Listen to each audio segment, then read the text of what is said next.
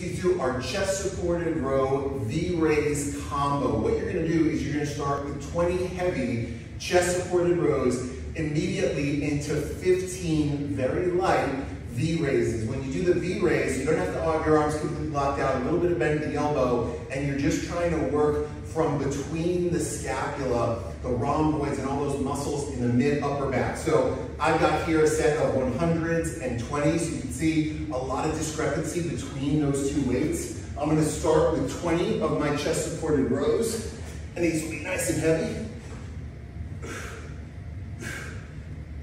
Soon as I'm done with those chest supported rows, I'm gonna grab my light dumbbells, same position, a little bit of bend at the elbow, and I'm working right from the mid-back, getting 15 of these.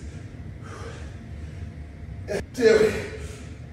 Oh gosh, I'm telling you,